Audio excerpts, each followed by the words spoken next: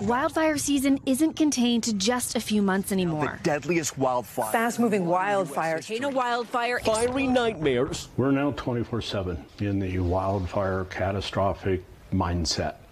24/7, any time of year. Any time of year, anytime, day or night. Brett Gibson and Greg Schwab are both fire chiefs in Boulder County, Colorado. They've watched what they call a steep upward trend in fire suppression and prevention needs in recent years. What do you attribute that to? We're getting hotter, drier, and windier. We're having more extreme weather. Those conditions, unfortunately, creating the perfect recipe for Colorado's largest and most destructive fires in the last 4 years. Sustained winds over 60 miles an hour for hours at a time. Our hose streams become very ineffective about 40 miles an hour. Anything that can put the wind in check certainly has my attention. Steve Wolf, CEO of Team Wildfire, has caught their attention with what he calls a hurricane on wheels. What makes this system work is a water. This would allow us to convert any fire truck that normally just squirts water. It flows up into the mist injection chamber,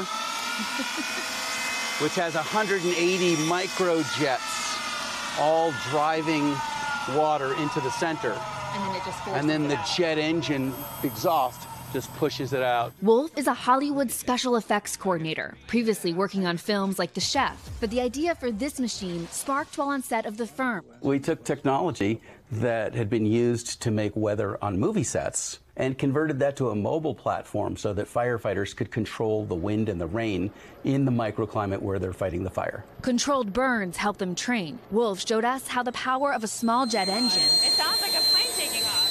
can shoot a mist hundreds of miles per hour, reaching nearly 200 feet away.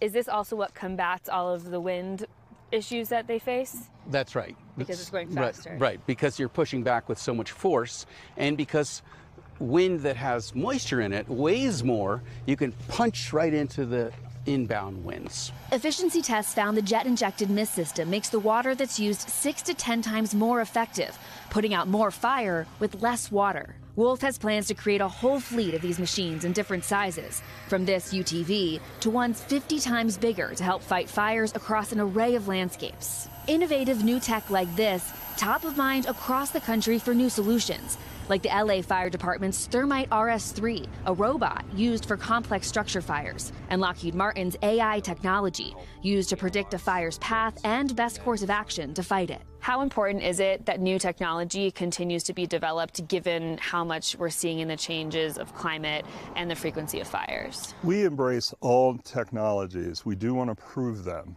This is a very labor-intensive business, and everybody who's on the ground is at risk. Anything that we can do to reduce that, let's try it.